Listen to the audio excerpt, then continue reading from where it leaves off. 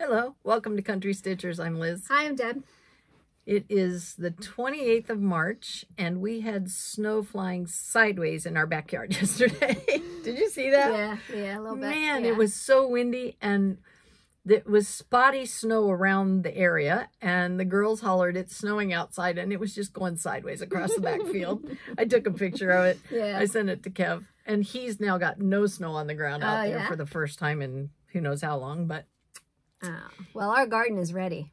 It's ready. Matt and Logan got it ready. Yeah. Oh my gosh. Yeah. We went to a mud sale Saturday, and Matt left early in the morning, got a load of like some extra soil and then some compost so that we could finish off our beds again, you know, freshen them up every year. So we were at the mud sale, and he's probably thinking how much work he has to do when he gets home, and we needed all the bedding on the floor part that we're going to be like walking on, all the wood chips and stuff, because it just needs freshened up after a while. And we get home and Logan did it all. Wow. And then he just had to do some of the wood chips, and it looks so pretty. Nice. It looks so nice. Way to go, Logan. I know. So cool. Thanks to them, the garden is ready. We have all of our seeds. We don't have some of our starter plants yet, but like our lettuces and stuff like that. But got it all figured out, ready to go. Nice. Yes. Now we just need the warmth. We had a couple days in the last 2 weeks. All my daffodils popped. Oh, yeah. All my hyacinths are up. My tulips are 3 or 4 inches up. And the lilac bush opened up. Oh. Not the flowers, but all the leaves popped on the weekend. Okay. This seems early to me. Does it? It does. I don't usually remember my daffodils being up before Easter. Usually the neighbors are, and this year none of the neighbors are up. I don't know. I have no idea why. Maybe they pulled all theirs last year. I don't know. But it'll be almost 70 on Thursday, so you don't have long to wait. Again, man. Yeah, it's so weird in Pennsylvania. You know, you have winter one day and summer the next. That's spring. Yes. So, oh well, I'm ready. I am too. I'm ready. I'm ready for the warmth. Me too. And I think Ivan is too. Although he likes to play in the chillier weather because he can go longer, but he does like going outside and just spending the day out there. It's so windy though. Oh my gosh, that's one thing we have had so much of. Oh, we got new chickens because Yes, you did. We needed to add a few more, and it's always a pain when you get new chickens because they don't play well with each other. Well, I like them too. I know there's a pecking order, but Liz knows I hate when they are not nice to each other. It drives me crazy. So I will actually scold them. Yes, and then also babysit them and make sure that they are nice to each other. I even had her come over and babysit one time. Yep, they were out of town and they just got new chickens, and I had to come over and make sure everybody's playing nice. And they were. Well, it works though. I mean, really, after I get them acclimated to each other, because, you know, I make sure we don't have too many, but it does work out to where they're not going to pick on each other, which is nice, because it never fails. Whenever you get them, there is somebody that will get picked on. And I hate that. Yeah. Remember Donald when we had to babysit her for she was the reason I came over that weekend. We had to get her back in shape. And finally we did, and they let her alone, and then she was part of the crew, and it was all good. But every time you get new chickens, it's like a challenge. Yeah. Yeah. Yeah. But oh well. We got that. What else did we do? Anything else? No, it's pretty much a sort of standard week last week. Yeah. Except mud sale time. Yep. We did get to a really good one. Gap was good. Was it? Yeah. Good. Yeah. That's the one I texted you about the dresser. That was a good one. So not too much else though. Getting outside, everything ready outside, and I actually got to stitch in the last week or so. That's always a good thing. Fun. Yep. Yes, that is always a good thing. And we did hear from some people this week. Yeah. Comments and emails. And yeah. Why don't you go ahead and start? All right. You're going to have me start? I'm going to have you start. All right. So we had some inquiries. People are catching up on FlossTube, going back, checking out some old videos. Somebody asked, after we mentioned going to Old Colonial in Nashville, they asked about the dolls that we did. Yeah. To the best of our knowledge, check with local needlework shops to see if any of them are still in existence. I know I have been in and out of shops in the past where I've seen some, so I know they're still there in places, but that's your best bet. You know, go. It doesn't have to be local to you, but try your brick and mortar needlework shops. Yeah. And I did get a question from Haley. She had done a pillow, and it was done on the Graziano fabric, the checks that are 12 squares by 12 square, or 12 threads by 12 threads, sorry. And it has a looser weave to it, and she's a new stitcher doing some finishing, and she asked about how you could prepare the fabric for a pillow, which I thought was an interesting question. So I'll share that with everybody. If you haven't done your own pillows before, you can use Pellon. It's a liner, an iron-on lining, and it's in various thicknesses. You can get it at Joann's. And you can just cut a piece big enough to iron on the back of the fabric that you've done. The only thing is just make sure you square it before you do, because whenever you attach that lining, it's going to hold that shape. So square your fabric a little bit on your towel before you iron on your lining, and then you've got it backed and sawdust won't fall out. Your chopstick or whatever you use to stuff your pillow won't come through as easily. So your purple thing. Yeah, your purple thing. And that helps a lot. So thanks, Haley, for your question about that. Kim wanted to know where we got the ribbon that we held up, the silk ribbon. And that was a shop in Tennessee. Can you read that blue card right there? Sure. That was Hester's and Hester and Cook is the name of that shop. Didn't have to read it. I remembered that one. That was a cool place. Very That was cool. a cool place. Oh my gosh, yes. I received an email from Julie, who is in England, and she was just sharing with us that she's getting back into stitching. She's in England. I think I said that. And she's just had some surgery, so she's trying to teach herself to stitch left-handed so that she can keep doing some stitching while she goes on. So I just want to encourage you, keep up the good work. Stitching is stitching. I remember when I had my carpal tunnel done, it wasn't but maybe a couple days for me before I could use both hands. But I remember playing with my other hand for a day or so and stitching with that. And I hope your recovery's going well too. Yeah. So thank you for joining us. I did want to ask if anybody who's watching from England, and we have quite a few viewers, there was a woman, and I found the envelope that Elva, I kept it for my scrapbook. Elva Nash is the woman's name that I was a pen pal with back around 2006 maybe. Anyway, we would exchange mail, and the first thing she sent to me was a catalog and a magazine, or excuse me, a magazine and a calendar that had the popcorn bears. You remember all the popcorn bears? Well, Elva's the person who enabled me in that regard, because I found a note in the back of a magazine, an old magazine from England, talking about clearing out her patterns and wanting to know if anybody wanted any. And she mentioned those, and I had seen them in that old magazine, what they were.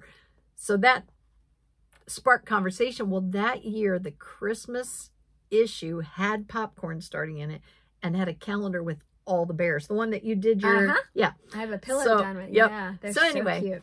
Elva, I wrote it down when I saw her envelope as I was going through my drawer, because I wanted to just say, ask if anybody knew this address. It's Chestnut, Waltham Cross, Hertfordshire.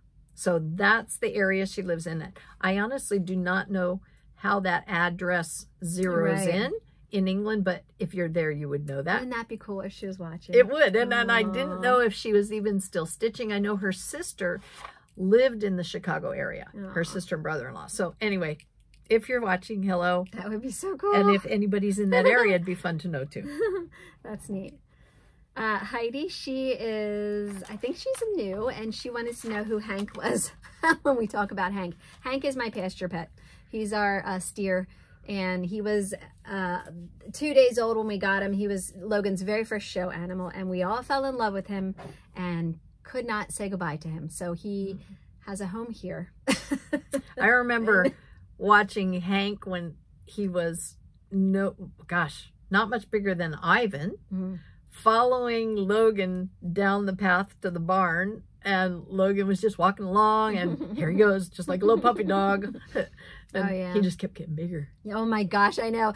Anytime that anyone stops by and sees him now, they're like, he's huge. It's like, because he's a Holstein steer, so he's all leg. So all the others out there are Black Angus. They're like short and stocky. Yep. And then Hank is like, you know, towers like, above everyone else. It's like Marmaduke versus, what was in my mind for a short, stocky dog? I can't remember, but you know how tall Marmaduke is, and then you take a little lab, like a squatty little lab next to Marmaduke. Yeah, and he has no idea how big he is. None. He thinks he's still like a lap animal. Deb, she wanted to know what count fabric I'm doing my montage on. 40 count, and I think it was called French Vanilla. I did a little bit of work on it, but I'm not going to show you that today. I'll wait until our next video because I didn't get tons of stitching done on it. That's funny. I didn't realize that was French Vanilla. Because I have a piece I just got of French Vanilla not long ago. I like the color a lot. I thought it was.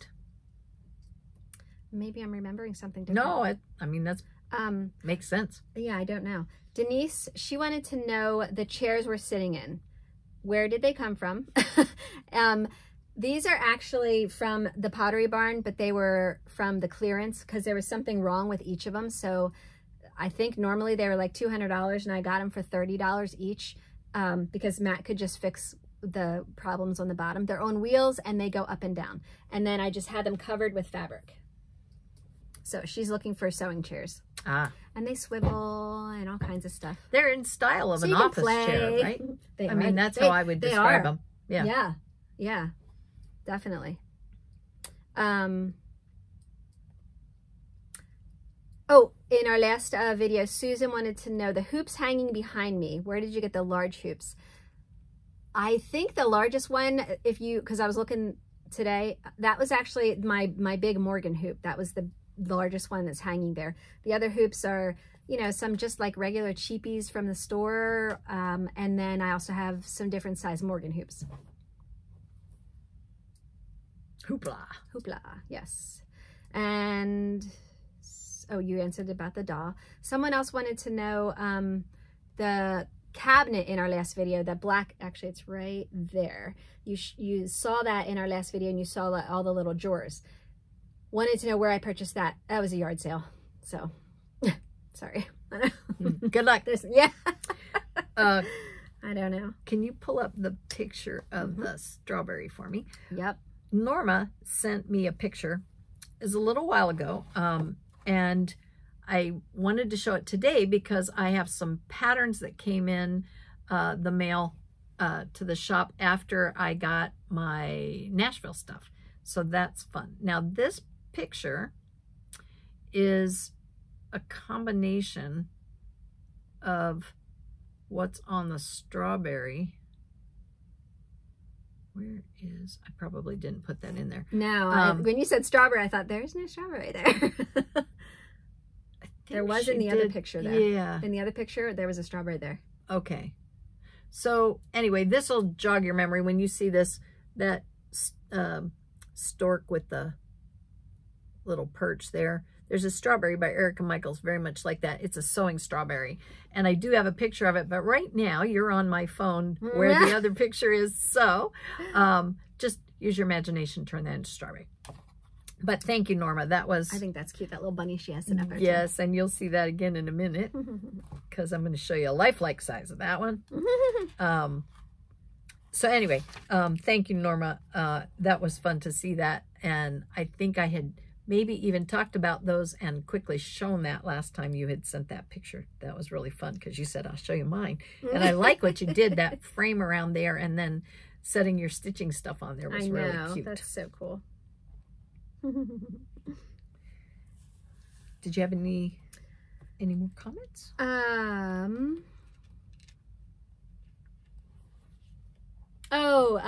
Stitching Scotty, she wanted to know if we rode the riverboat when we were in the Gaylord.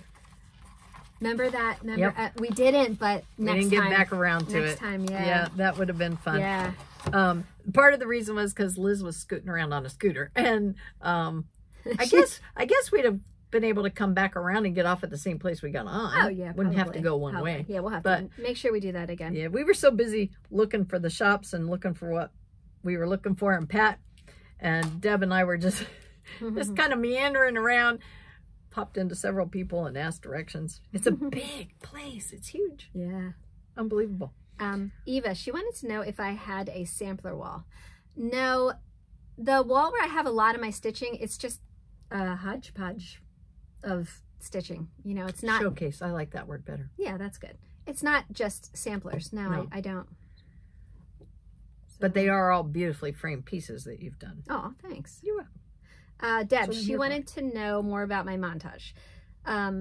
Number one, someone said, where can I get that chart?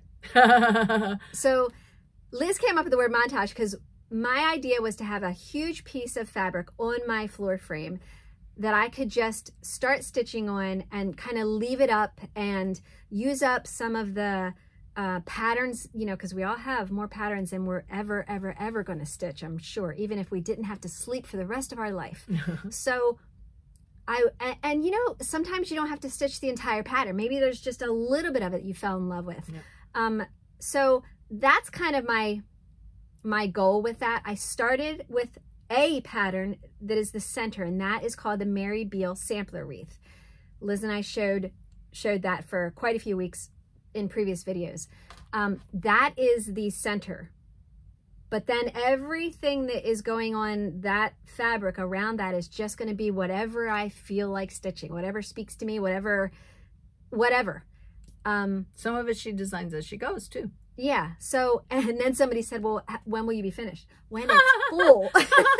She runs out of places to put things. Exactly. That's when I'll know, oop, done.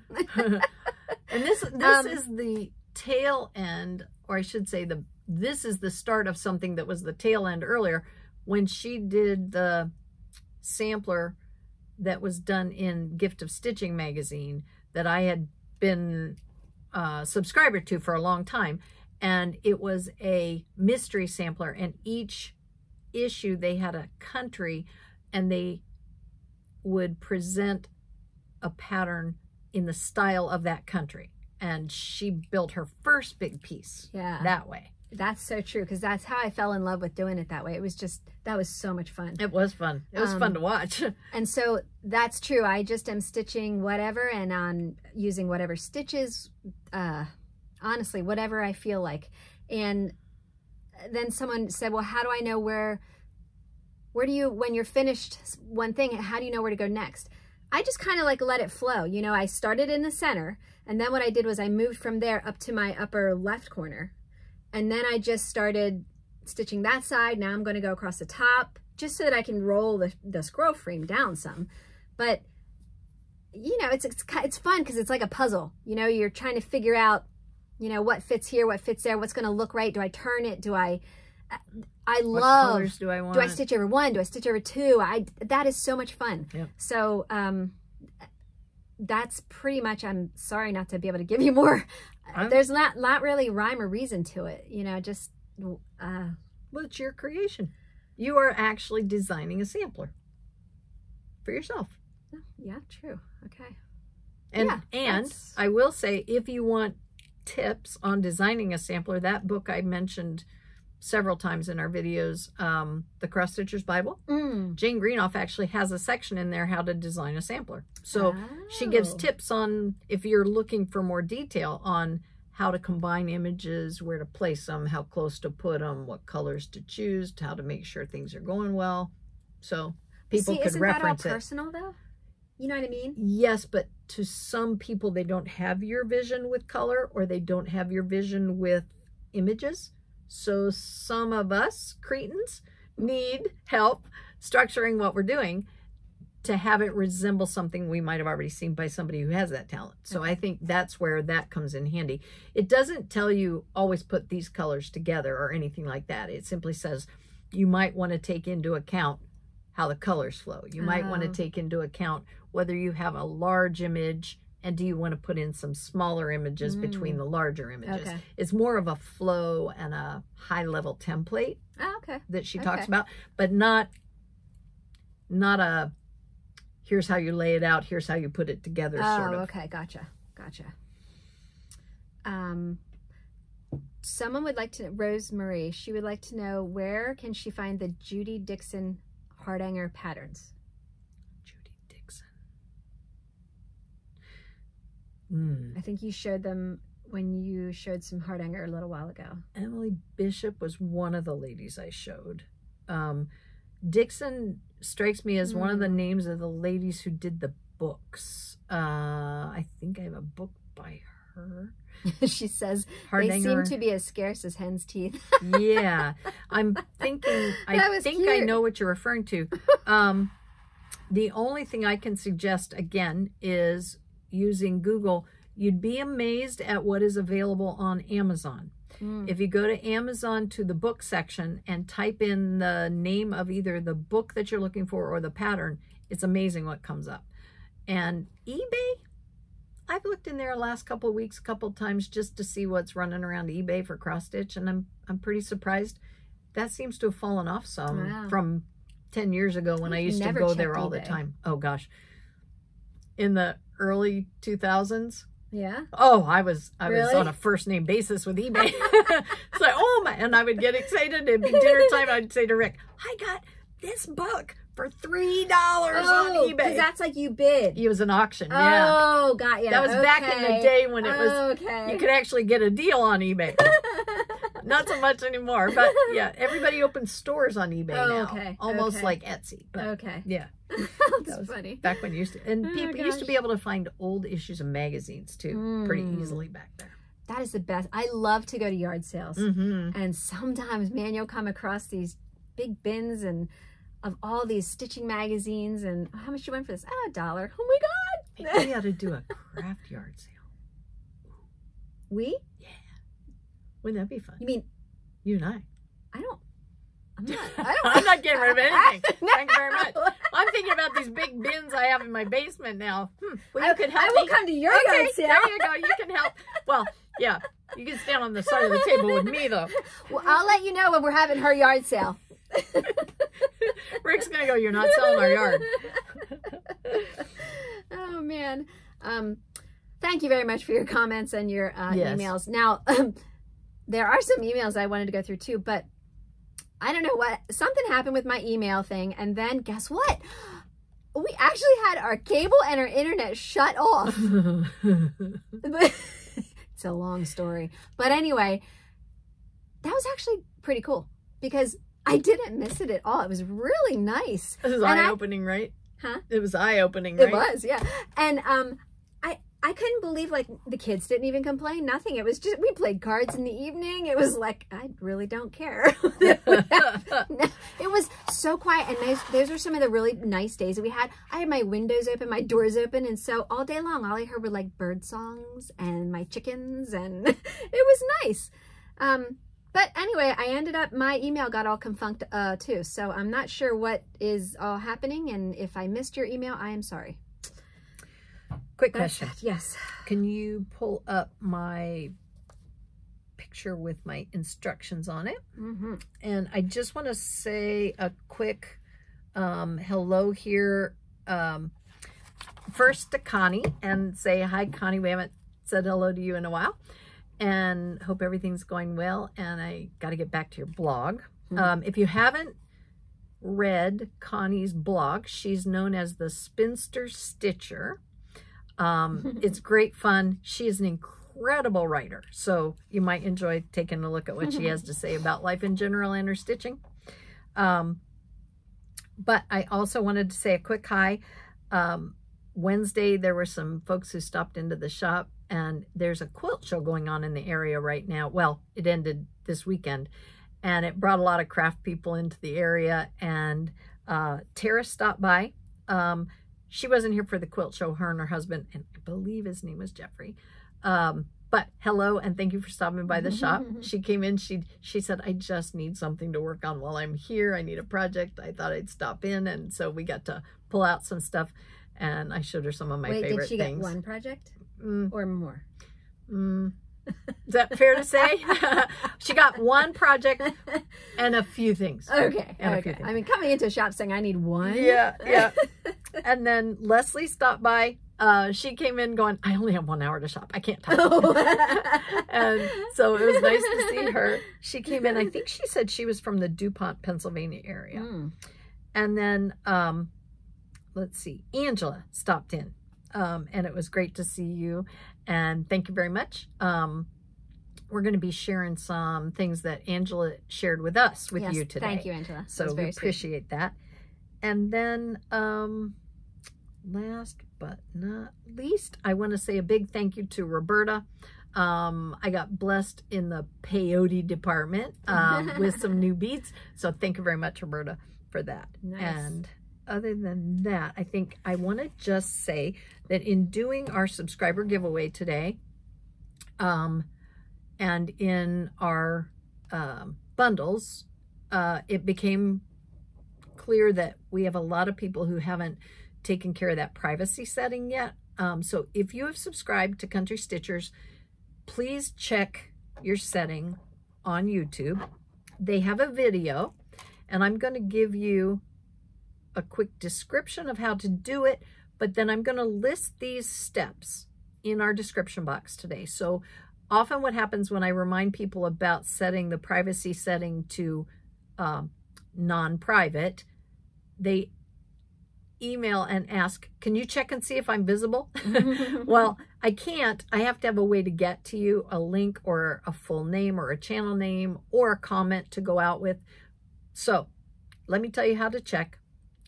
Sign into your YouTube account, which means you've opened up and you can see your thumbnail up in the upper right-hand corner of YouTube. And once you've signed in, click on that picture, just touch it, and it'll open up, and you'll see a menu, and on it will be that little, I think it looks like a flower. It's your settings icon. Looks like a little flower with a hole in the middle. Push on that, and then in the left menu, you will see privacy. Select privacy, and then turn on or off, depending on how you want it to read. We're hoping you'll turn it to your subscriptions are not private, but the setting is on, off, keep all my subscriptions private. If it's on, we will not see you as a subscriber. If it's off, we will see you as a subscriber. So those are the settings, and we will put that description, all of those steps in the description box this time so you can refer to it while you're looking at your device. I think that's where people get tripped up. It's like, oh, what was that other step? And I didn't have my phone. So we'll take care of that. And again, thank you for joining us, and please push like and subscribe. Thank you. We had a entire stitching day together lately. Our friend Carol came over to my home one day during the week, and we got to stitch together and eat lunch together. And it was very nice. That was so much fun. A feed up fun stitching day. It was, yes. And she brought us each a goodie, and I want to show you. It's so pretty. She finished this for me. I love it. It's a hands-on design pattern. And it's a really neat finish. I like it so much. I know, it's so pretty. Thank you so much, Carol. Love and then she did this on perforated paper. My colors. For me. I really love it. This is Tokens and Trifles, I think is the name of these pieces. And again, it's one of those things that aren't made anymore, but they're still sometimes in shops or in people's stashes, and they're fun to do. And it's stitched the same on both sides, and it's a scissor pocket. It's so cute. Very lovely. Thank you very much, Carol. And it was so much fun getting to spend the day. Oh my gosh, I know. Learning about each other and our stitching preferences. That was fun. It was. And it was a good lunch too. Deb went to Mex and got chicken salad. I love their chicken salad. We want to say a huge thank you to Amy. It was so nice. Yes. I mean, getting Happy Mail, it's not something necessary for people to do, but it is so sweet when you think of us. And just thank you so much. And it was so cute because Liz and I were just talking about needing new and extra project bags. And she sent us bags that she made and that are so pretty in Excuse me, I'm sort of spread fabric. out here. Yeah, our colors Which one that we we going love. for first? Let's do our beachy one. All right. Yeah. And then she put these little ones inside that we can put our threads in. Yeah, a little accessory pocket. It's and so cute. This is really cool. I said to Deb, look, she double zippers. So you can open from either side. Yeah, very cool. And get into the good stuff. They're so cute. Yeah, and these, aren't they cute? I know. Oh, bike on the back of mine. What's on the back of yours? Super cute. I have a bike. Cute. They are so cute. So thank you. Thank you so much. And the other one, my colors, and she gave you a blue one because you love blue. So that's just so sweet. Thank you. We are sticking projects in these as soon as the video is over. It's funny because when Deb showed me these today, I said, oh my gosh, I was looking last night for another project and I thought, why, with all the project bags, why can I not find one that's empty? Yep. Then she knows us so well. She also sent you milk chocolate and me dark chocolate. Oh, yum. Yes. Now, where is it? Oh, up in Allentown. Okay. Sweet. Yum, yum, yum. Thank you so much. We'll be into that very shortly. Yes. Hang around. You can join us after. That is very nice. And then we had some other mail. Yes. I just real quick want to say we also got our Stitch Quarterlies from Fat Quarter Shop. Liz and I both did. Yes, we did. And Liz is stretching just a minute. Yeah. Here we go. I don't want to open it up yet, though, because I'm not sure if they've shown them. But this is the new Stitch Quarterly. When you see this bag. Yeah. If you sign up for this, they always send something like a pattern, notions, goodies in a project bag. And it's just a fun thing to be a part of. And it's called Stitch Quarterly because obviously you'll get it quarterly. So very, very cute. But we'll be able to open that up and show you next time. Yes. Thank you very much. I don't want to spoil it. And I want to give you something. Oh, yeah? Yes. I got you an early Easter present that I want you to open. Fun. She always finds the coolest wrapping paper. She always does this. She opens things so gingerly. Me, I'm like, all right, there you go. Ooh. Wow. How sweet. All right, I'll show you in just a second. Isn't that cool? Oh my gosh. So I found this company on Etsy, and it's called Wood and Cat. Okay, so I show them now? Yeah.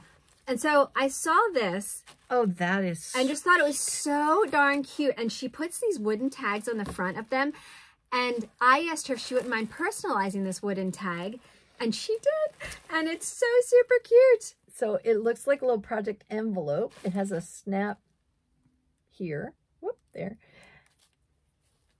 And there's the tag. And then inside, I'm going to hold the inside. Yeah, I got one of them there that's going to drop. The other ones are pretty attached. Oh, and she personalized the inside tag too. Yeah. And then it's got a pocket. It's got tons of little pockets, okay? So you can either stick your little threads in there as you're stitching, or what I thought is because you love to do all your beading, these will hold your little beading containers. They will. Yep. And then there's a pocket over here. There's a pocket all through here. You can put zipper snaps on in. This side. Zipper pocket. You can put your pens, your highlighters, scissors, and then she gave you a cute little It is a cute little needle minder. Yep. Very cute. Oh, and she made you an Ort container. Yes, I saw that. Isn't that sweet? And there's the little needle minder. minder. I was very happy with the work. I know. It's very, very cute. Two little hooks that you can add gadgets. Imagine me adding a gadget. Thank you, ma'am. Oh, you're welcome. That's adorable. You're welcome. Now I'm thinking to myself, and your Easter present is sitting at home. Well, another time. I just wanted to show it just in case anybody else wants to order any for Easter, but I was very happy with it. Is very well made. That is. And it's just, it's wonderful. So again, can you link them in this video? Yes. And it's Wooden Cat and it's on Etsy. So isn't that so pretty? Isn't it cute? It's really pretty fabric. At first when I saw it, I thought, where did you find the linen? At first I thought it was a big piece of linen. But you're right. Yeah. It's pretty, isn't it? Yeah, I was very, very happy with the way it was made. You. So, happy Easter. Thank you. You're welcome. Yeah, I don't want that left on the porch. Yeah. Anyway, I'm going to give that to you because you can link that if you don't mind. Thank you. Perfect. Will do. All right. So, let me show. I have a couple finishes this week. Show off. Had some fun. And the first thing I think I'll show, because this has been stitched for a little while. You may remember maybe 2 years ago. I did this almost, we were at Salty Yarns. I did the entire thing. Didn't I finish it the weekend we were there, the stitching portion? Yeah. It was a quick stitch. It's by Jeanette Douglas. It's her pin cushion. She has a seasonal one, so there's 4 of these, one for each season. And the wooden base, I was just asked about that in an email too. These are provided through Jeanette Douglas's shop. That's where I got mine originally. And I did share with the lady that there are some at Stitches Unlimited. I don't know what colors we have left, but we did have some there. So that was the spring. This is the summer posy, which is the one I just finished, and I'll show you. And then it turned out that the packet of pins I had, the first 3 matched the picture, and there were 5 in the packet, and didn't the other 2 turn out to be the 2 she used on the summer one. So I was like, okay, now I can't wait to see what fall looks like. But she doesn't have any in the fall one, in the model. So I'll have to find some pretty fall ones. But that's the fall pattern. And that's the color palette. Cute. And then this is... I like that one I do too. And look, she's changed up the chenille on this one and made it the pom-poms by Lady Dot. Yeah. Yep. That's really cute. So that one's a little different. And I actually have both at home. And then that's the color palette on that one. And I like her little pins in that one too. Yes. And these I actually have. Oh, okay. I have the little leaves, the holly. And I don't know if I have the candy cane anymore, but I did have at one point. I may have used it in something. So now I will show you the summer one that I finished. And this one is the one that I just did. Oh, came out really cute. It did. And it is a simple finish in that it's one step basically. You have a template and you do a gather stitch, a really loose running stitch around the outside. I use what's called a craft thread. It's a heavier thread. It won't tear easily. And I use that for my gathering. And then I just draw it up onto this cushion. It has a little wooden bottom on it. And when you draw it up nice and tight, then after I have it as tight as I want it and I have this well centered, then I trim all the excess off the center. But I wait until after it's gathered on the bottom. And all you do is put the screw through the bottom into the base that you've just gathered your fabric around and tighten it down. It's that simple. Don't forget to knot your gathering after you're done. That gets tricky if you don't. And then I just used a needle and thread to attach my chenille to both of these. I just took a tuck about every ½ inch and went into the linen and back into the chenille all the way around to put that on. I try not to glue things. I just have a thing about liking it clean. So I try to do most of mine by hand stitches. So that's how I finished those. Very cute. Thank you. That was fun. Then I have had this issue. I'm waiting for the next one. I'm hoping it came out since I was at the shop last week at Stitches Unlimited. It hadn't come in yet. But this was the spring issue of 2019. And this is what I just finished. I'll show you a bigger picture. You'd think after being in it as many times as I have been, I would know where that is. But this is the piece that I stitched. I think I showed the stitching last video. And then this is so cute. I had this frame from Primitives. Thank you. My fingers are sliding off behind me. From Teresa Miller's Primitive Treasures. And I bought this when we were in Harrisburg at, was it Harrisburg? No. When we were at the mountain ski resort. We visited up there, visited some friends who were there for a retreat, and I picked this up in the vendor mall. So there is my finish. And this was easy. I did it. All you did was familiar back then. all you do is just line it and turn it inside out, and it's done. Very cute. This fabric was a piece of Deb's and curtains. Yeah, curtains. Yeah. She had remnants from things that her dad's wife had done for the house, and Raj had done curtains in that fabric, and she had a remnant from that. And so That looks great. that's what's on the back. Yeah. Now I can go home and put it up. It's been in my go do a video case since I finished it. Now I can go set it out for the holiday. Very pretty. And the last thing I had was a scissor fob Liz style. It's actually one of Fern Ridge's scissor fobs called The Gathering. I really like this. I do too. It's one of my favorites. Love those colors. And this is... Oh, you got black scissors too. Yeah, I had those kicking around. They're actually for a kit.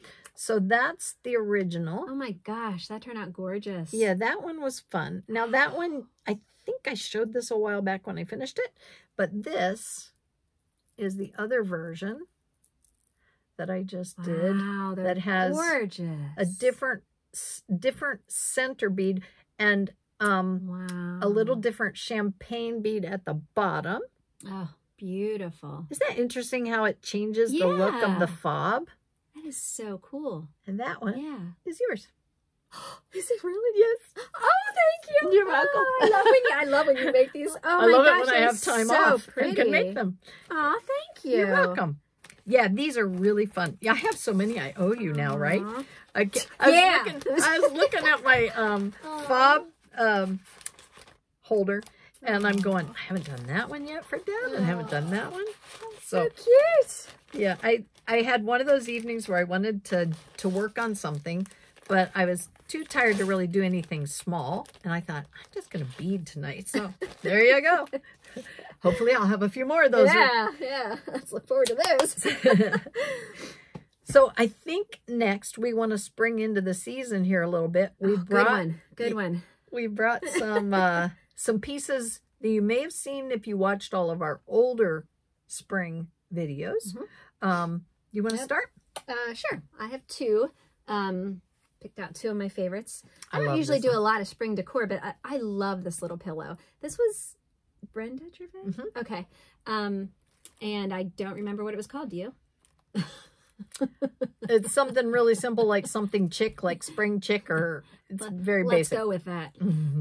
But this was so much fun. The thing that got my attention was the bunny pop. I just think that's adorable. So cute. I did change colors. I stitched the grass with a bunch of different like straight stitches down there in a couple different colors. Then I attached the fabric to just another fabric, the stitching fabric to another fabric to make the pillow that is also the same on the back. And we like to do how, I think it was Kathy Haberman that showed us when you're stitching a pillow, stitch the entire way around and then just leave an opening in the back of the pillow and then cover it with something pretty.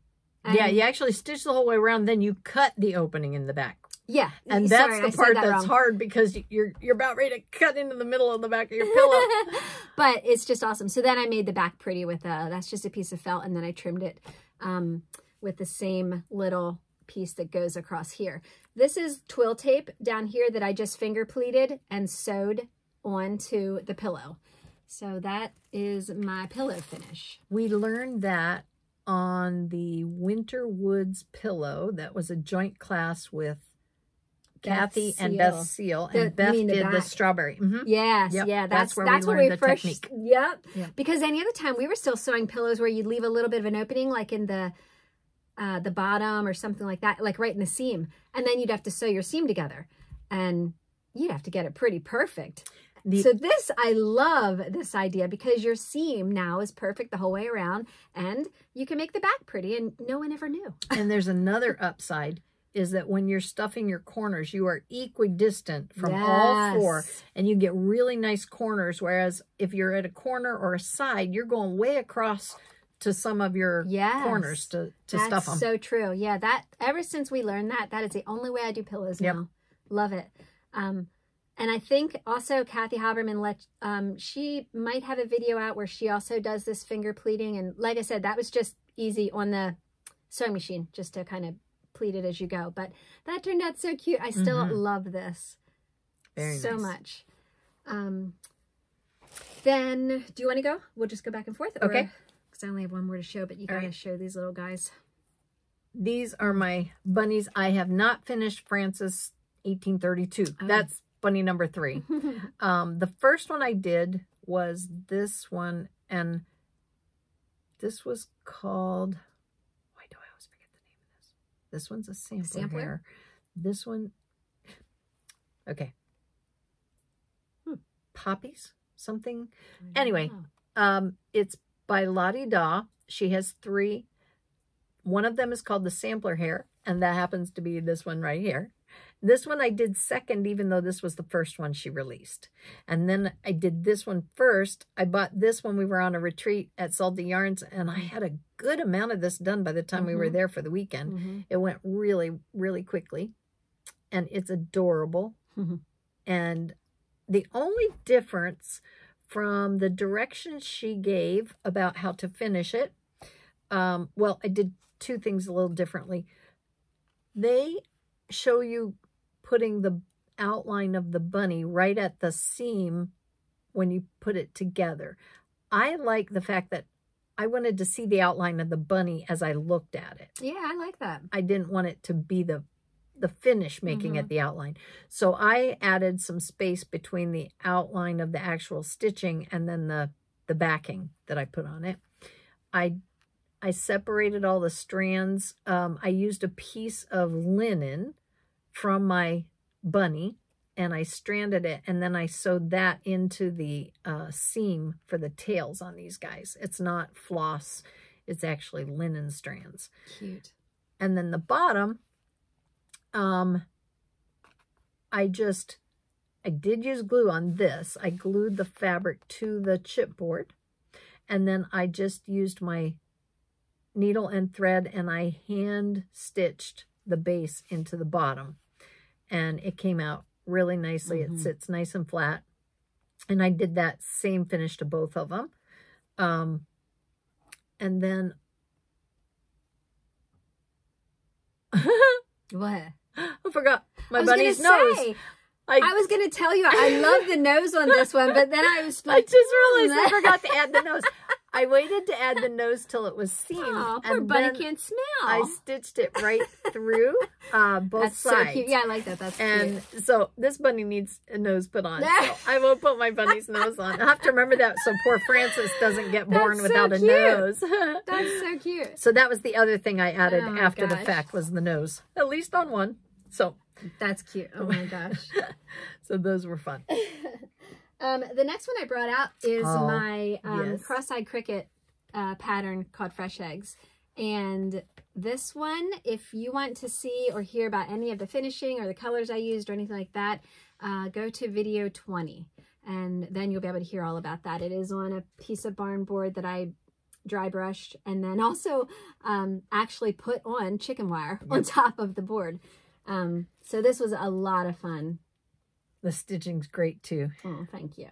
This was a lot of fun. I really loved doing this. This was her first flock of chickens. Yes, that's right. Yes, they are all after my chickens. Yep. That was Donald right there. I was going to say, with all his feathers, prior to being abused. Now, this next one I'm going to show you has been sitting in my house waiting for me to decide what to do with it. And so you're going to see it mounted or just sort of stuck onto a piece of chipboard. It's a Vicky Hastings cross-eyed cricket pattern. I loved it. It's called Carrot Cake. And I had in my mind that I wanted to do something more three-dimensional with it, but I still have not quite come to that idea yet. So I'm leaning now towards maybe just framing it. And that way I can enjoy it in the kitchen, which is really what I want to do. I changed it up quite a bit in that in each carrot, I did some different specialty stitches. So on the first carrot, I used some elongated cross stitches on the rows to give it some texture. The second carrot, I put in some Smyrna stitches over multiple threads, so it gave it some depth. It's actually almost a square road stitch is basically a better way to describe these stitches that decorate that carrot. The next carrot I just did with color choices to give that design to it the way it was done on the pattern. And the fourth one were the eyelet stitches that I used, the purple eyelets. And the last one was a satin stitch, but it was sort of done like a hopscotch or mosaic, corner to corner in a diagonal, and it gave it texture. So I'll hold that up there. You can see the different stitches there in the carrots. Then in the stand, I changed up the colors and the types of threads. So I used like a pearl cotton on the actual plate portion. And then down here, I used some different stitches to give it a little bit of a texture look to the base. And then this is another place that I use the alternate color from the actual plate of the carrot cake. So you got your carrots and your cake. And I just love it. And the little bunnies on the top. It is so cute. So that's fun. And I just used, I think it was, if memory serves me right, Blue Whisper might be the color of this linen. It's been quite a while since I actually got it, so I couldn't quite, I won't swear by that. And that was, hopefully, I mean, I want to get it framed. I want to do something with it. You're sitting there coming up with ideas? Yes. I know you are. What are you thinking? Can I do it for you? Sure. You don't care? You give me carte blanche? Don't cut the threads. As long as it's all still there when you're done. Yeah, have fun with it. That'll be fun. I'll have a Deb finish in my house. Okay, so a real quick one. This was just kind of a blast in the past. The twins were looking at some of the things that I pulled out when Deb said, let's show some spring stuff. And I had to laugh because this goes way back. Flashback to the 80s. Yeah, and Leisure Arts it's like magazines. when we didn't have TV. Yes. So those few days. These little designs, this is when I literally thought I had just gone to Mecca with my cross stitch, because I had bought that 324 color card that you could buy with all the colors from DMC. You got 2 yards of every color. And you had to wrap the bobbins. It came on one piece of cardboard. Wow. So it started with the first number, and you had 324 cards on this long piece of cardboard, and you had to sit and take each one in numerical order and wrap it. And that's the only way you knew what color it was, because it was in order. Oh, so I did that with all the threads. Thought I was all that in a bag of chips because I had them all. And these were the patterns I was working on, and they were such a big deal for me then. Oh, that's so cute. And it was on ribband, which was the first time I'd ever seen this. And this is a lot of fun. I still have tons of this because there's not a lot I did with it. I did make some little bell pulls with it, but I did a couple of colors of the tulips. And I have a little basket I just dropped these in, and the little peeps. And then there's some bunnies. And then another bunny. I actually did the, no, I didn't. Never mind. I was going to say, are they the same? Nope. Ah, I guess they are. One looks different, darker, bigger.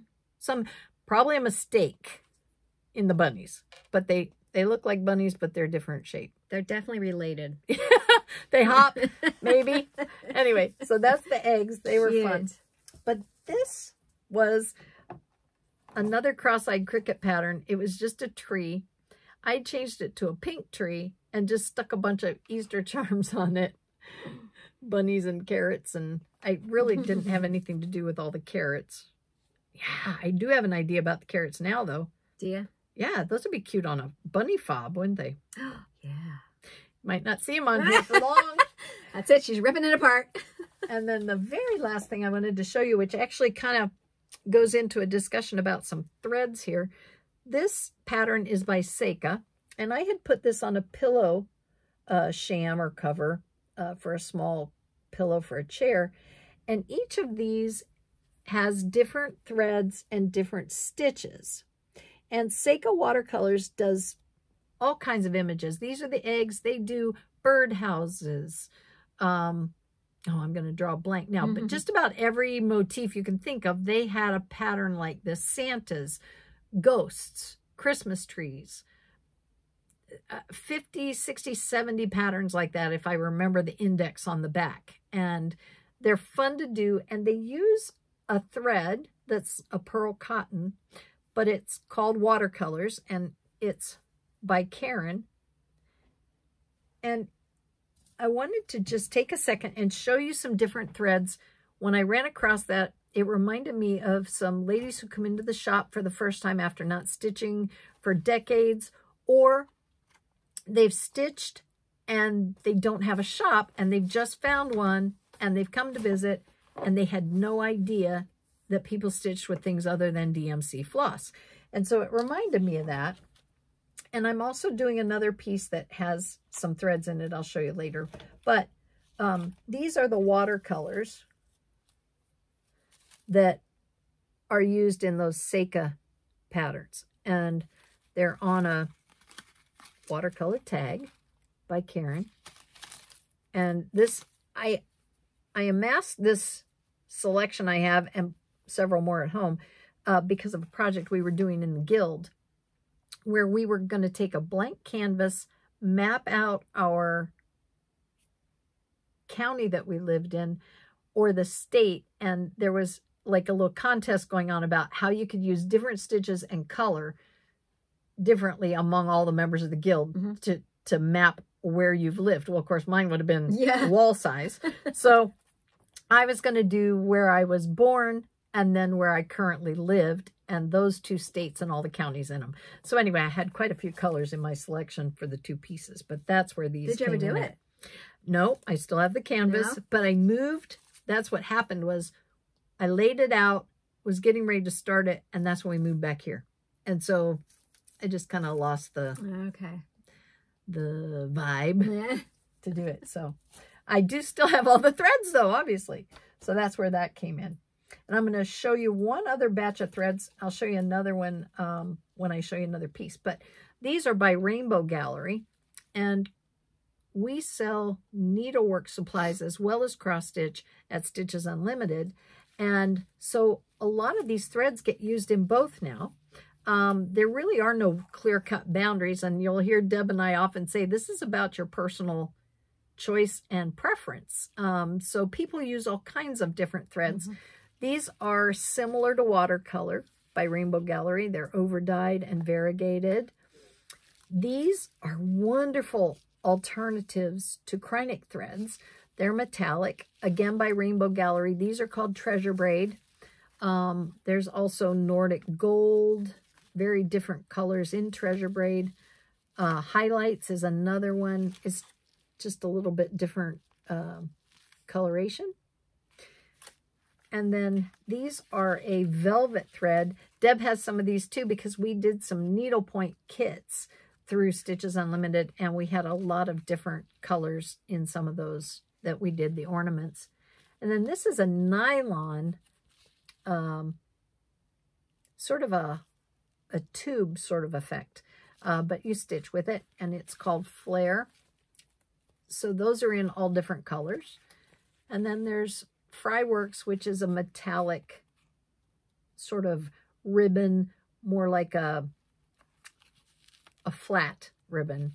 I was going to say it's kind of hard to tell. There you go. Give you a little depth there of how broad that is. And that would be pretty on some cross stitch too. We've done sort of combination pieces in classes where we've used that as well. So anyway, and then this, you've seen this on some of Deb's finishes. There's Fancy Fur, Fuzzy Stuff, Arctic Rays, and then there's Whisper. All of these are fuzzy, and you can use them for hat trim on Santa, tails on bunnies, snow, just a variety of things you can do. So don't be bashful and try some different threads in what you're doing. Definitely. It's a lot of fun. It is. A lot of fun. You heard our subscriber tribute bell go off? Yes. So we'd like to say a huge thank you to all of our subscribers. And today we have 2 subscribers that we'd like to say a specific thank you to. Picked up the wrong thing. So Kim Haynes, you will be getting the Adam Names the Animals. Oh, and we want to say these are a thank you to Amy. She had some extra charts that she bought. She shared with us. Shared them. So Kim Haynes, you'll be getting that pattern from Plum Street. And then Lady Bird Stitcher, you'll be getting the Milk and Cream Company. I think that's from Plum Street. And if you can get a hold of me, my email address will be in the Dropbox under the video. And last video, we had 2 giveaways. The one keyword was spring, and that goes to Doreen Jupp, I think Jupp, and you'll be getting the set 1 and 2 of Spring Parade by Lila's Studio, and they are super cute. They are adorable. Oh my gosh, love them. So congratulations. Again, get a hold of me and I'll get that out to you. And then our next giveaway from last time was this gorgeous sampler by Lila's Studio. I had also bought this at Market. It is so pretty. And that goes to Nancy Espenshade. So congratulations. Very nice. Mm-hmm. There's going to be some stitching time in both of those. Yes, exactly. And for this video, we would also like to do another bundle. So that is your keyword bundle if you are interested in this. Do you want to, this was brought in. Sure. This bundle came by way of Angela, and we did say a thank you to Angela for these. They are all Nikki's creation patterns. So if you like a primitive style stitch, I'll give you a look at a few of these. And they're not all just sampler pieces, as you can see. So if you are interested in participating in this bundle giveaway, that's what's in store. Yes. That's going to be a great bundle. All right. Okie dokie. All right. And we did get some stitching time in. Yes, we did. Take it away. Okay, so I did some more work on my phase 3 of my little house needlework. Well, phase 3 that I'm building. So I finished Grandma's house, and now I'm working on the school. That's the school. And this is what I have so far. Oh, I should probably pull this off over here. Let's snap the cues. It's getting longer and longer. All right, so started it off with the post office and then the filling station. I didn't get the name up here yet. Then Grandma's house, and I got that completely finished. I wanted Grandma's house to be set in the front of, for this phase 3, I want to kind of make it look like things are closer and things are further set in the background. So the truck is stitched over one, and the snow is nice and sparse and through here, which gives it that look of depth, and a tree kind of tucked back in here. And then, you know, a larger tree kind of out front here by the front of the house. Some snow right here up at the very front. And the school I'll be setting back further. But I changed the colors in Grandma's house. I was so happy how that turned out. I thought that was really pretty with that porch. So that's what I have so far. And I decided what I'm going to put at the top of the filling station. Up here on this green sign, Liz, it's supposed to say filling station. But my dad loved to work on vehicles. And I mean, on the weekends, you could find Dad in our driveway with one of the cars up on the ramps. I mean, that's just, he loved it. I'm going to put Frank's Place. Yeah, I wondered if that's what you, when you said your dad, I thought sure it was going to be the same sign. Yes. Awesome. And that's the same sign we have up at our cabin in the mountains too, because my dad always wanted us to have a place. And my brother and I, after he passed away, we got one together up there, and we have a huge sign that an Amishman burned into the wood. And it kind of, it's almost like one of those ones where you can like drive under, you know, and it says Frank's Place. So that's what I'm going to do for that one. Very nice. Thank you. Do you want to show one of yours? Can't believe how far you're getting. Yes. These go so quickly. All right. And, oh, sorry. That's all right. Go this ahead. is on 32 count, and it is on a fabric called Natural. And I have stitched all of the phases on that same fabric, and I'm going to get them framed with the same kind of frame too. So that'll be cool. If you're still looking, I'll go again. Go. Shoot. Okay. Then I did some work on my, oh, I forgot to bring the, Liz, help me out here again. Is this Prairie? That's Prairie Schooler. Prairie Schooler. Okay, I don't want to say the wrong Alphabet thing. series. Thank you. Mm-hmm. I did some more work on that. This is over 1 on 32 count, and the E is finished, except for I have to fill in the tapestry, just the colors here. But I went ahead and jumped onto letter F just because I felt like it. So I went ahead and started over here. This is going to be 3 across and 9 down for all of the letters and the ampersand symbol. And this is a lot of fun to do. And it doesn't look like much, but that's a lot of stitching.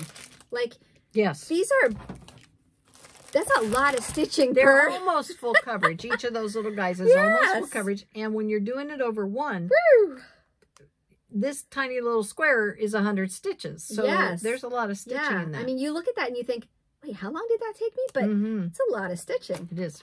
It's just I tiny. was actually thinking of that the other day because I was remembering some of the older floss tube channels I used to watch about 8 years ago. And one of them was Dee Stitcher, which is where I first saw that design done that way. And I was thinking about her.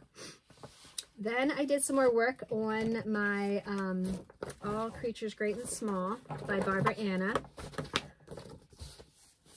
Again, there's the pattern. This is on 40 count. Vintage Country Mocha. There you go. So I completely got this side over here finished with the lady, the little milking maid, and the teapot and the cup. And now I'm on to this side. I'm going to put a letter E in the center there in that circle. So that's what I have so far. Very nice. Thank you. Using 1 or 2 strands on that? One strand, yeah. Then I decided to pull out one that I haven't touched in a while. And it is the Cornwall Cottage Sampler by Rosewood Manor. Liz and I fell in love with this a while ago. It's just so pretty. And there's hardly any colors in it. Yeah. Like what? 5. 5? It's so pretty. Oh, gosh. So make sure you buy all your skeins at the same time, though, because you need multiple skeins of weeks. And they will be different if you don't get them all simultaneously. Yeah. And what fabric am I doing this on? That's by Fabric Flare. That is what was the color? It's in there. It's what they used. I thought it was what they used, but I can't remember. It cream. Oh, cream. But this is not. This is Fabric Flare. Oh, we bought. Yeah. What did we? Because they called for Belfast. Oh man, I had my color slip with me. Stone. It's Stone is the color name of this. Mine's not. That's not mine though. You and I don't. Is it? That's the it back. Doesn't. You have to go to the front. Oh, it is. Oh. Fabric Flare is stamped on one side only, so she was looking at the back and not the front. But so this is called Stone. Okay. Yes. All right. Yep. And so this is where I am. I filled in a bunch more of the basket down here the other day, but it is so much fun to do. And the reason I brought mine. And yes, Liz brought hers along too, because this I'm stitching over 1 with 1 strand. And I'm preparing mine on 28 count over 2. Yes. And it was one of the first ones I decided before I started it, because of the design. I love the intricacy of that border and the center. And there's a lot of white space here. And I thought, I am not going to be pulling out my stitching. So I decided to use my Easy Count basting thread on this project. Now I have more to go, but that's 160 stitches there in that basting area, 10 per row and 10 up and down. I'm not going to go across. I can see that well enough to count every 10 stitches in and out. So that's how I'm going to do it. And then if you're not familiar with the Easy Count guideline, that's this product right here. Comes on a spool. It's basically like a 4-pound, 2 to 4 pound red fishing line is what you're stitching with. And it's nylon. And what I do is I go up and down And then when I need to, I make sure I tie them all off at the bottom. It just keeps your knots at the bottom and I don't have to worry about it. And when you're done, because it's nylon, you can't split it with your needle. So when you're done stitching, all you do is slide these threads out after you're done with your project. So it's a really nice way to put a grid on your fabric. So that. Yeah, because it was funny when she pulled out her fabric. I'm going, wow, you got a lot of fabric. Huge. Yeah, it's huge. But I forgot you were stitching yours over too. Yep. Yeah. And it's on 28 too. So we're jumping both hoops there. Oh my gosh, look, it's written on the fabric right there, stone. Ta-da. Maybe I should read. Aw, and take the fun out. What would I be able to help you with? Yeah. So, and then the last thing I pulled out, my friend Tina got me back into wanting to do this again, and I've got to get it done. The punch needle. Do you mind holding that for a second, Liz? I can show them. This is, it's a big one. It's called the Homestead Sampler, and it is by Brenda Gervais. And it's been in her house for a while. Yeah, yeah. So this has Valdani thread. I won't do that again. If you go back. I ran out of a color, and so I needed to get more of this yellowy kind of color, which I did. I got some of that, but punch needle eats your thread so quickly. And there's so many little itty bitty pieces to this sampler that I really don't need to spend the money stitching with Valdani. I really don't. Well, live and learn, right? I did not figure that out in the beginning. So this is the side that you actually work from. And what I did was I just held my fabric up to, I taped it to a window in my house, and I used the fabric pen with a very, very fine tip, and I just drew it on with, you know, you put the paper design, the drawing on your window, and then you put your fabric, tape that over top of it, and just trace it. And then that gives you your pattern to punch. So I'm going to finish the inside here with the Valdani, but then all of this outside here, I'm just going to use DMC. It doesn't really make sense for me to use the Valdani for all those little pieces. Maybe the background, as it goes around, there's a lot of that red background. Maybe I'll do the Valdani for that, but other than that, I'm gonna save the Valdani for another stitch, you know, because it doesn't really make sense for me to use all that. But I wanted to get back into it and get it going, because that does go pretty quick once you're. It's a nice thing about punch needle, huh? Yeah, yeah. Yep, and so that was it. All right, well, I worked on a couple different things, and I forgot I had a couple of questions too, so when I get to that, I will ask my question. This piece came from Nashville. I showed this to you when we got back, and I had to start on this right away. It was so much fun. It's so cute. And this is called Rabbit and the Rose. And I had a, there it is. I was going to say the original picture of it is in here somewhere. So this is by Brenda Gervais with Thy Needle and Thread. Little pillow there. Now, this was stitched on Time Goes By Seraphim Fabrics. I used a piece of Affogato by Fiber on a Whim, and I did mine on that. Is that okay? And that's So how cute. far I got on him. It's taking shape now. Starting to look like a bunny in a basket. And then I moved on to something else that I wanted to start because it looks like it's going to be so much fun to finish. You did start it. I did. This is Quaker Turtles by Ellen Chester. And there's not a lot of stitching. They're tiny little guys.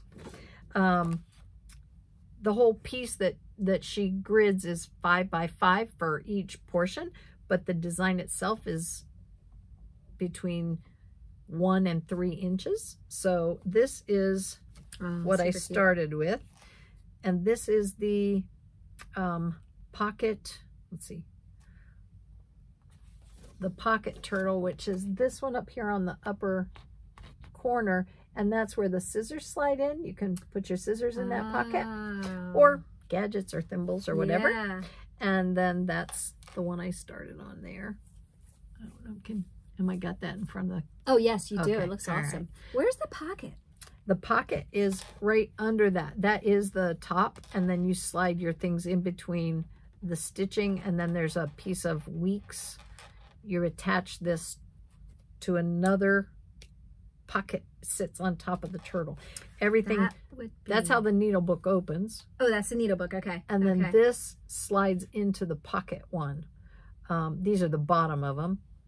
I wish they had a picture on the front showing something in the pocket, but yeah, I saw the models. So cute. You were just talking about how your granddaughter lost a tooth. Oh, yes. That could be a tooth fairy turtle. It could. It could. I might have to do something like that. I could do it in different colors too. It could be like not green. It could be like their favorite color. Cute. So that was fun to start. And I'm doing that on, I should say I changed the colors on both counts.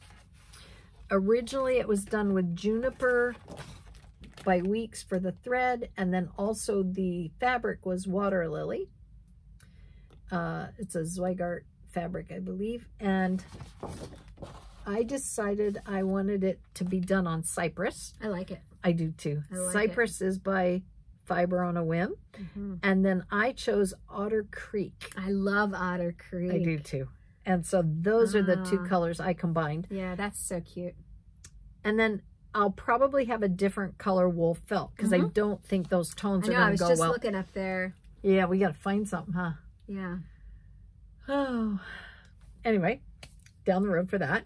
And then this is a project I've been working on, and I was trying to describe this to Deb like the last several months. I kept saying, I can't find my basket. And I kept saying it got tucked away somewhere when we were moving craft room to craft room or scaling down what I had on the, I forget, but I remember putting it in a box or a tote along with a couple other boxes that you can put finishes in, some of which had my work in them. I can't find the box, and I'm so concerned that it went out the door to Goodwill, because we had a lot of things going out the door, but I'm hoping not. Oh. But this is called A Needlework Garden and Needle Book. That basket is so pretty. And then there's some other smalls that go along with it, of which I have this one, which is accessory number 4, which is the ruler pocket. It reminds me of that basket there you did for me with the snowman on top. Yeah. Yeah, it's sort of similar. Only in this case, the top is all solid wood. There's no basket weaving to it. Oh, this guy. One. Yeah, that's the little one at the bottom. Yeah. That's accessory 1, and it is exactly that's similar to that basket. So anyway, what I wanted to ask is for a little help. First, I'll show you what my stitching looks like. And this is so much fun. That's why I'm enjoying it. The garden is just an incredible assembly of different stitches all the way around, and then this little needle book snaps in with a little snap and stays in place. So I started in this corner here, and aren't those stitches fun? Yeah, it's a whole bunch of different types of stitches, a lot of satin stitches, eyelets, Smyrna stitches. I have not done any. Oh yes, I have. There's some queen stitches. Yes, that's what I was just going to say. I was going to say I hadn't done the queen stitches yet, but you'll see them in there. And they're just really pretty. Actually, I think that's the orientation of it. And it's a lot of fun. So I'm working my way on that, and that goes down in. So here's the question. If you know or have been in a shop where you've seen this basket available, will you let me know the name of the shop? Because I'd like to track down another basket for this. It kind of put this on the back burner for me because I was getting ready to get out the basket and start looking at how it's going to lay and thinking about it. And then I thought, I can't find my basket. And I looked for forever. So, or if you have a lead on any of the other accessories, I bought this after I left Illinois, and it was at a local shop in Illinois, which is no longer in business, so I can't backtrack to look for it. Then the last piece I was working on I really changed up. This is also by Brenda Gervais, and it's Coffee First. I picked this up quite a while ago at Stitches Unlimited. And it's just a cute little pillow, and the spoon that hangs from it, I got that as well. But I decided to play with my sulky threads. I've gathered several different colors over the years, and I keep telling myself when I do a sampler and I need a really dark thread to detail outline and things, I'm going to try to remember. Well, I never remember it's there, so I thought this time I'm going to pull it out. So this is the coffee bean on top of the cup, just starting, and that's done with sulky threads. And I'm going to do the whole thing in sulky colors. So I have, this is the palette. We like to hold our sulkies in these, what are they called again? This is a floss tray. No, spool, a floss spool holder. I have the name of it at home. We featured this on Gadget Corner not long ago. I will link this in the description box. People use other things for this. I've seen silicone. Or a fill too, or a floss. I've seen some silicone ice cube trays that people use that they buy. I like these because there is just a bit of difference between the size and the dimension, and I just like the way they fit better. So that's the holder, and those threads are my color choices, and I'm really enjoying it. I think it's going to be really pretty when I'm done. And I have another set of colors. That's the one I showed from Nashville that I picked up. Aren't they pretty spring colors? Yeah. I have an Erica Michaels pattern. I think I'm going to try those out on. But in the general information category, I'm going to link the Stitchers Village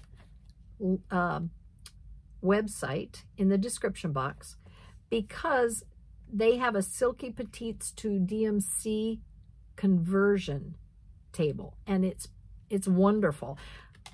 I didn't find it before I picked out mine, but after I did, I looked at it and I was pretty darn dead on. Oh, good. Yeah, so I was really happy about that. Good. But this Stitchers Village has a conversion for just about everything, and you find them in the building labeled library. So you go out and you sign up on their website, and you have access to incredible amounts of information. And there's one for you. Thank you. Yes, ma'am. I finally got my copier to work last night, so I got to make a copy for you. But you'll see, like, is that all the sulky colors? yeah, two columns. Well, I wish I knew when I printed it, but so far everything that's in this and the ones I pulled from my bin are all on there. Okay. It doesn't mean it's complete. I mean, there may be some missing. Gotcha. Thank you. I think they've been adding to their color palette with the popularity of using these threads now in embroidery. So yeah, I think that's been a winner for them. I wanted to take a quick second, though, and show you something going back in the day when Deb said, go look for some spring stuff. I kind of went overboard. The kids were all in bed asleep, and I thought, oh, this will be fun. And I found this little pattern that I had not pulled out in ages. It was by the Floss Box. It was when PDF files first popped up online. And the title of this was Biscornu 467. And she had a mess of them. And I actually I downloaded, I don't remember how many, because they were maybe like $2, $3, yeah? Just really simple little patterns. But it is so cute. And I had not done a Biscornu. And so this was going to be one that I wanted to try. This is going to be your trial? It was. And now it's going to be my finish eventually. But I still need to finish the bunnies and eggs on that side all the way around. And then the bottom of it has just the little tulips and the chicks. Yeah, that's cute. So it's not quite as involved. But anyway, I'm doing this over 1 on Lugana. And like Deb was saying about the Prairie Schooler one, when you're going over 1, it just seems to be lengthy. But it is so cute. It is cute. Cute. Now, I'm going to segue real quick to, let's see, where did I put that? What are we looking for? Okay, to some things from Nashville that came that I didn't get to share with you yet because they came in the mail.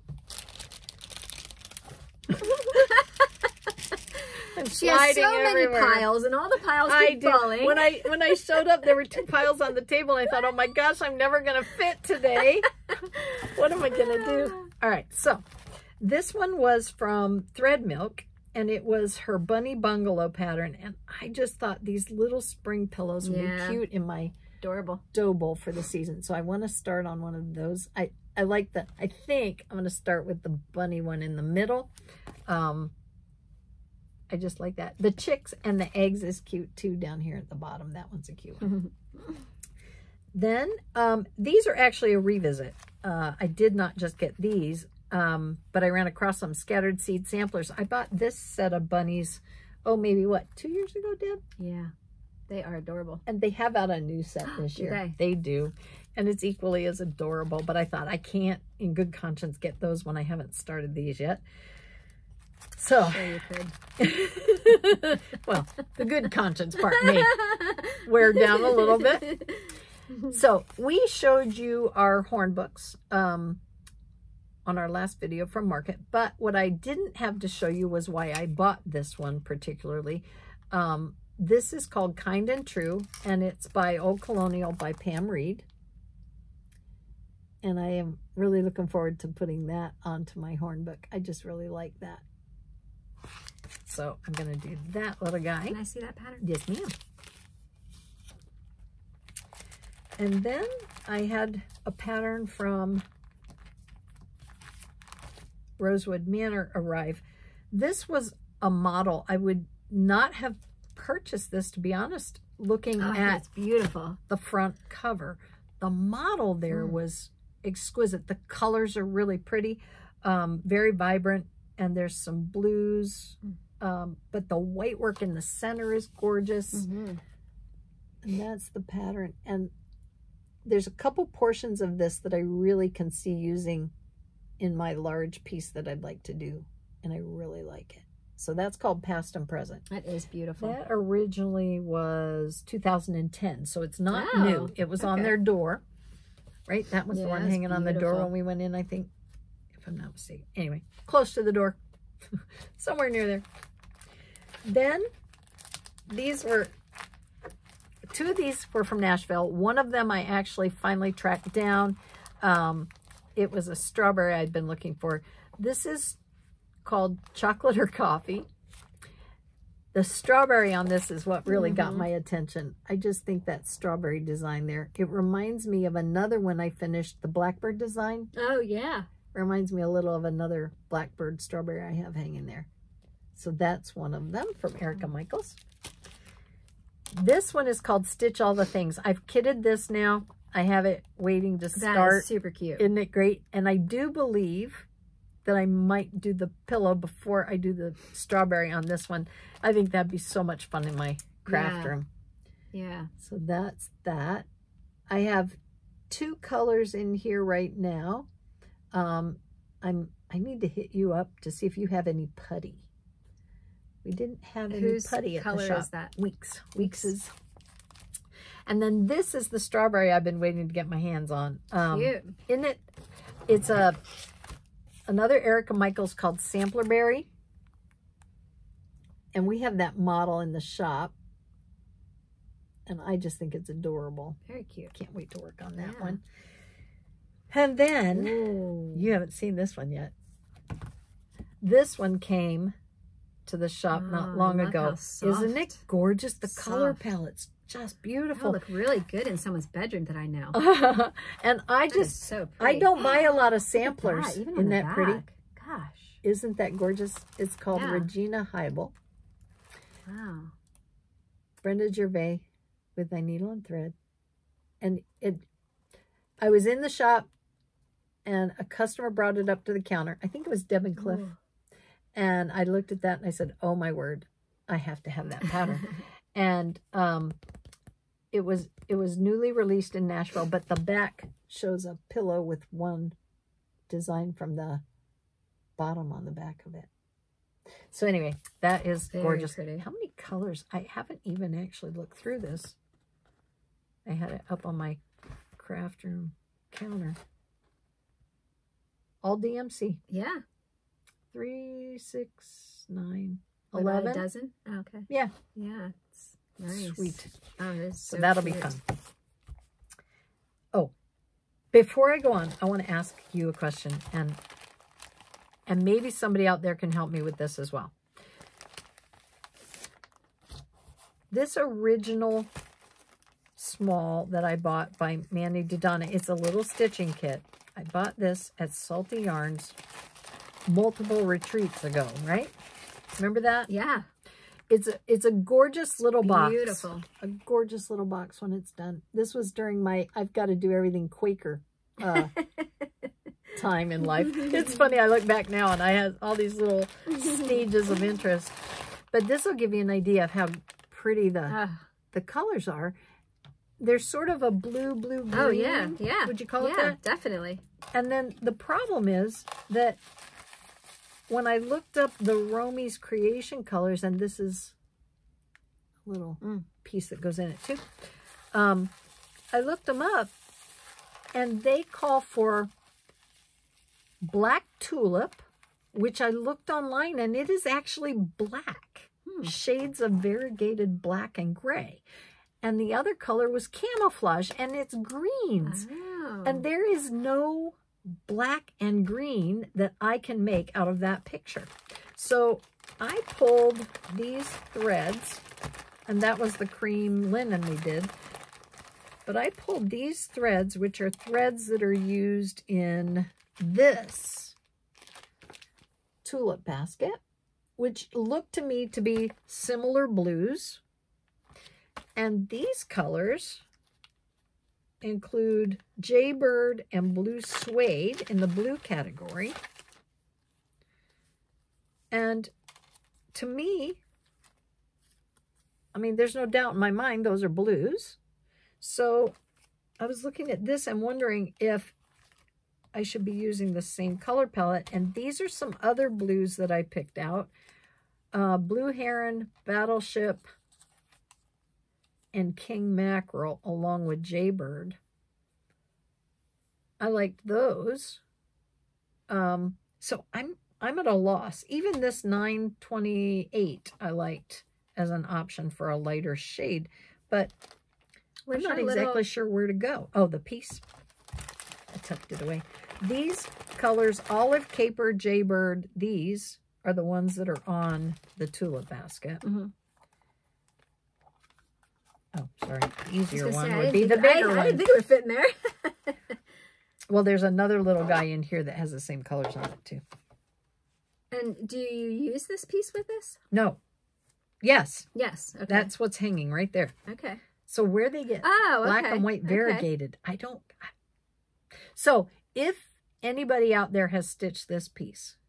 Because I would pick a green, a blue green that goes more with this. Exactly. That's what I was struggling with.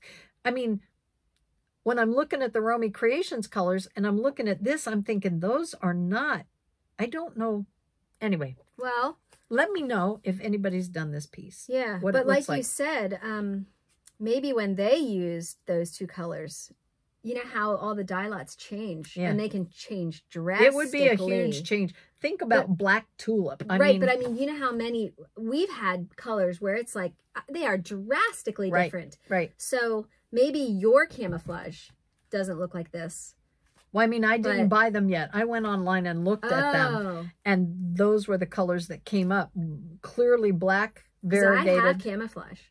Do you have it? By Romy's Creation? Oh, I don't know. I have one called Camouflage. Oh, okay. I think Weeks has a camouflage. Oh, that's probably it. But this is probably it. Yeah, these are silks by Romy's, and I don't own any of those. Oh, got you. So that's why I was hoping somebody could shed some light on what they used, if they did. When did I get? What's the date? 2015. So it's not as long ago as I thought, but it does go back. See, these are pretty. They are pretty. And those are what's on the tulip basket. Right. And you can see where the gold goes in the border in here. But those blue shades go really well together. So I could shift the blues. You know what I mean? Yeah, I could add a third one. If you do all those blues, that's not going to look as great hanging off of it. Like, oh, true. That doesn't actually match those. No, I would go off of this. Gotcha. Yeah, which is what I had at the shop when I was looking last week. And honestly, I didn't see anything yet. You and I can look at them together sometime. Because I wasn't I wasn't seeing anything that I liked with that. Okay. And that's why I thought, well, if it really does come out differently with those other two colors, maybe I ought to think about it. But so Yeah. I liked it. Here, don't lose Inquiring minds want to know. There you go. What did you do? So that was the one thing I wanted to ask. So finally on my list of stuff, we picked up this book ages ago after taking our class with Cecile and Rachel. And I was able to get the Weeks Dye Works to do this little guy down here. Did you start him? I'm close, really close. I did make my patterns from the book. But here's the kicker, right? This is what I never had in my own stash, and it came with the kits. Was always the freezer paper that you iron on. So I sent Rick out. We went out the other day, and everybody had said, you know, freezer paper is a little pricey. So in my mind, I'm thinking, well, when I can afford to look at freezer paper. It was $4.79. All this time, I've been thinking it was like incredibly expensive. It's a huge roll. It'll be a lifetime of pin cushions or things with wool felt. So I now knight thee for your future pin cushions. Freezer paper. Thank you. The funny part is I had even kept that little roll from a previous thing thinking, I don't know what I'll use that roll for. But when I saw it, I went, oh, wait, I can wrap freezer paper on it. That's funny. So, so now what you do if you've never done anything with freezer paper this way, it was really intriguing to me the first time. Well, you lay your wool felt out and you put the shiny side of the freezer paper down, which has the wax. Then when you iron that pattern on, it adheres very lightly to the wool felt. And then you cut it out and it stays on just like you had pinned your paper sewing pattern to your wool felt. And I love it. But this little guy, I even have, I went and looked. Oh, I had the right pins for him. So cute. So he's up next. And those are the pins that they stuck in him. Aww. So I'm all set to go. Yeah, he's so cute. Carrie loves him. Yeah. So I have a feeling we may be making 2 of those little critters. Oh, and I forgot. I made a run to the closet. No, I forgot. When I went out shopping for some like craft supplies for the girls, and I went to the Reuse It craft store up on near Strasburg Pike. Have you been there? Okay. They had a ton of DMC. Oh, so wow. There's a package of DMC for you. Oh, thank you. Yeah, I just started pulling skeins that were colors that looked like we might use. Yeah. And those were in the bin. So There's I picked us spring each colors in there too. Yeah, I picked a... I had forgotten to bring that along last time, so that's been riding around in there. Oh, they're pretty. Thank you. It's a nice little bouquet. A bouquet of floss. A bouquet. A bouquet. Now, let me think of where. This video is just going to go on and on and on. Nope, it's coming to a quick close. Gadget Corner. Is? Oh, right? Gadget Corner. Gadget Corner. Yay. Gadget Corner is brought to us by Patty. That's all I'm going to say. Thank you, Patty. And you get a gadget too. Oh, I do? Yes, you do. Oh, thanks, Patty. Now, at one point, it's quite some time ago, we did something with a tool similar to this. There you go. These are called detailers, as in DE-TAILOR. And they are made to help you tuck your threads if you ever have a really short thread you can't get through. Oh my gosh, I needed this the other night. Did you? And you can slide this under your stitching in the back, pick up your thread, and pull it through. Wow, perfect. I have one at home that's in one of my stitching kits, and it's a smaller, it's got a little smaller top on it. But I'll show you just an idea here. You can see the instructions. But you slide your detailer under your threads. Then you run your thread through the end of your detailer and you slide it back. So if you've ever used those floss, they look like a little flossing piece of floss for dental floss, but it's out of like a fishing line and it has a loop at the end. those are also what I showed as an alternative to the detailer because it's the same concept. And remember those? They're blue. I gave you a bunch of them. Okay, so slide this under your thread in the back. And what that does is, for people like me that use your thread right up to your last inch and a half, and then your needle's longer than the thread. I can do one more. Yes. I can do one more. And your needle's longer and you can't get it under to tuck it. Oh, I know. That's where this comes in handy. You run this back through, slip your thread through, and perfect. You've nice. Anchored your thread. Thank you. So thanks, Patty. They are great. Yeah. And they are in your local needlework shops. Oh. You will see them there. And this is by a company called CompuStitch. And I will look them up and make sure that we give you a link to locate some if you're interested. Nice. And they're very small. You can slip them right into your needle, like if you use a needle tin or something like that. They're very nice to fit in there. And easy to keep track of. Cool. And I shouldn't say. I was going to say, I think they're magnetic. I do believe these wires I was just wondering that. Are magnetic. If I could put it on my needle minder. I think you can. Okay. Well, we'll try it out. And I know how we can tell. Where did I put? Here it is. Right here. Here. I have one too. I was going to say, I've got a needle minder somebody just gave me. Right here. Oh, and that's a wooden one. Now I'm not. No? Maybe not. You can get it out?